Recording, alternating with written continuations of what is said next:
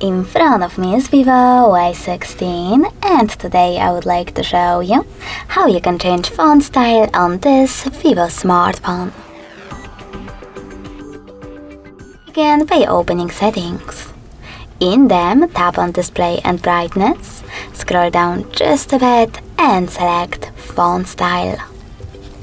After that, you need to choose I have read and click on Agree at the bottom right corner. Then select Allow in the pop-up. Now you can click on one of those fonts and choose Apply. Now as you can see, after a couple of seconds, style of my font has changed. But you can always go into exactly the same settings, but this time choose Download Fonts over here. Download more, instead.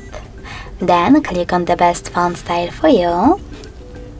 Choose Download and click on Apply.